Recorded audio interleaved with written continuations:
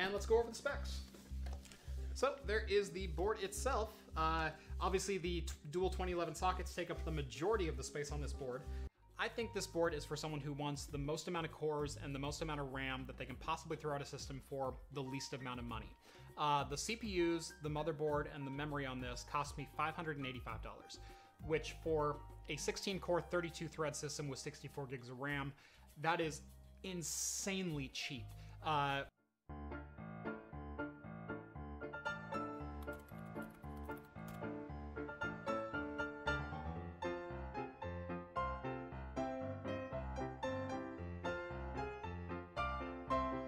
2,000 years later.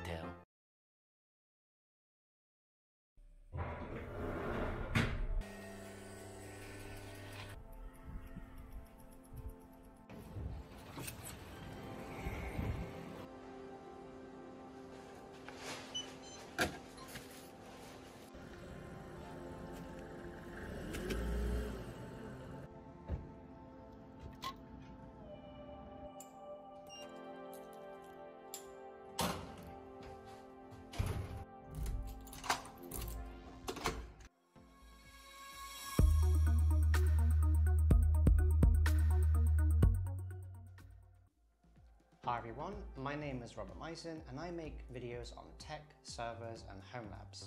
If you've seen the intro to this video, you'll know that a long time ago I watched a video by Craft Computing on X79 Chinese motherboards for servers. We all know how much Jeff loves his X79 Chinese boards. And in today's video, what we're going to do is open up this one. This is a Chinese X79 motherboard, which I ordered from AliExpress for what seems like an insurmountable amount months ago. Dual socket CPU motherboard, DDR3. In front of me, I have a bunch of components. These components, for the most part, are going to go into the new server. Firstly, what we have is a couple of Cooler Master Hyper H410s. These are going to go into the new server. We have a bunch of DDR3 ECC registered RAM. We have two E5 2660 CPUs. I had these on hand, so these are going to work really good. And we also have a power supply, a Corsair TX850. This power supply was taken from my previous machine. If you haven't seen that since I recently upgraded, you can go up here and click on the link and have a look at that. So I thought for this first video in this series of upgrading my home lab that we would open up this package from AliExpress, which hopefully contains my Chinese X79 dual CPU motherboard. I'm really excited about this. This is probably the most excited I've been about any kind of product that I've ordered. And this has come from some random factory in China, so this is very strange. We're going to open this up and then we're going to have a look at the components and the build quality. And then what we're going to do is I'm going to put in some CPUs, the coolers and the RAM. Then we're going to plug it into one of my monitors and make sure it boots into the BIOS. And we're going to use the trusty iFixit kit as well to get this all going. So let's get into this package.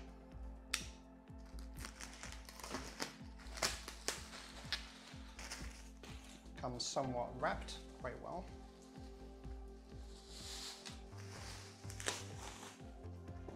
Here we go.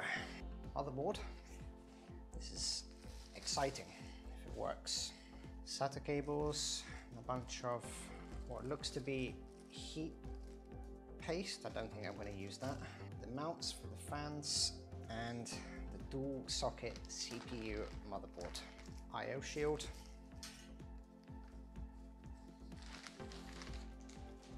Okay. Let's see what we've got here.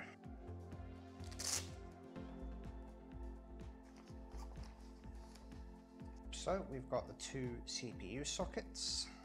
Just check the pins. Yeah, looks good. Look fine. And the second one looks fine. No bent pins. That's good. We've got 2, 4, 6, 8 DDR3 memory modules, slots for those. Motherboard connector. Top corner, what looks like two CPU power connectors, which would make sense since this is a dual motherboard. We'll better use another connector from the power unit to connect up that. What I am seeing, which is quite good on this motherboard, is good heat sinks. The heat sinks are well attached, they're not sliding around anywhere, and they're pretty good size on the VRMs from both sides actually. I like that they've separated these two up. That's a good design choice, because having it in one location is going to create more heat in that area, so separating them up is going to help. E5 2660s can run quite hot, but it's what I have spare, so I'm using those for now.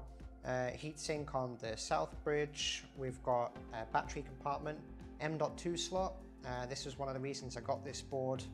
A couple of PCI Express slots, a ×8, ×16, and some ×1s, some smaller ones, so that's good. These motherboards also come with a BIOS error checker, so it gives you a number, although I don't have any manual to look at, but I'm sure there'll be something online. And then we've got some basic fan headers, front BIOS, all the normal stuff, a lot of screw holes so you can mount this down. Let's have a look at the I/O on the back. So we've got these ancient prehistoric PS2 slots, but not worried about using those. USB 3, 2 of those, 6 USB 2, 2 Ethernet ports, and then audio, standard audio output there. Looking at the board, I don't see any issues with quality or anything like that. It's really well built. I have to give props to the people who designed it. It's really well laid out looking at it. I do like the VRM, as I've mentioned before, like having them separated out like that. One of the downsides with this board in particular is that I believe from the description online is that we have CPU fan here. So we have one CPU fan at the top, and the second CPU fan is down here. However, at the bottom, we just have system fan 2 here and system fan 1. And I don't believe there are any more connectors for system fans. So it's very limited on the cooling, at least on the motherboard.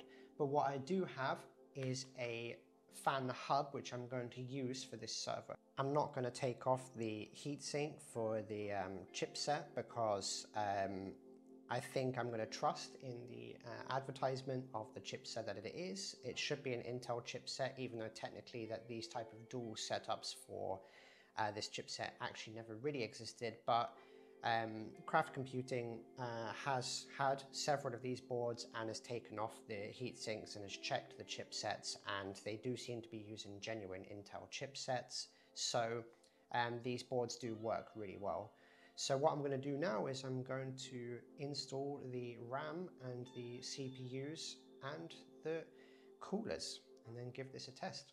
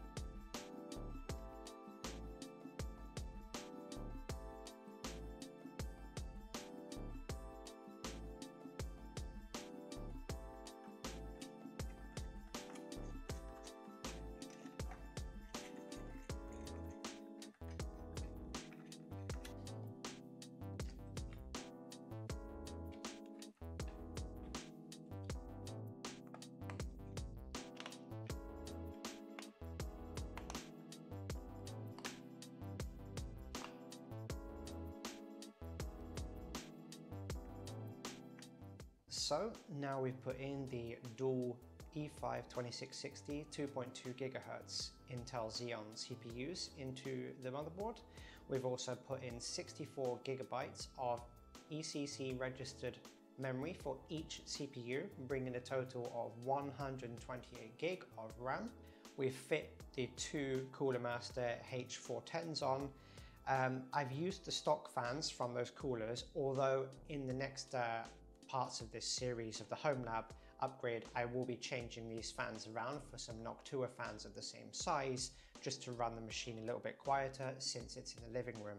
So now I've got the motherboard all plugged in, but one problem I've run into is that the power unit that we're going to use only has one CPU connector, and I don't have another cable for it. So I can only test one of the CPUs and therefore only 4 channels of the memory. I plugged in a basic graphics card to get the video output to the monitor. We're going to see how this test goes, otherwise I will have to get myself another cable for this power unit or switch it around to another power unit. But let's see if it boots up with one of the CPUs.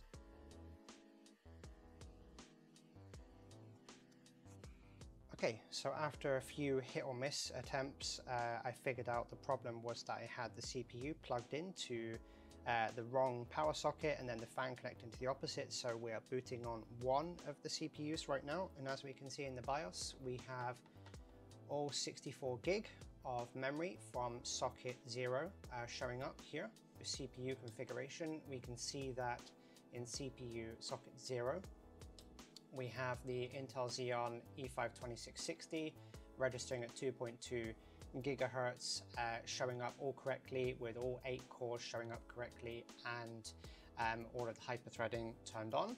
So that is socket 0 working. What I'm going to do now is I'm going to turn it off, and then I'm going to see if socket 1 shows up the same way. So I've tested the other CPU and it doesn't boot on that, and the reason for that is likely due to the fact that it will boot with only one CPU on socket 0 first, and then with both if you put both in.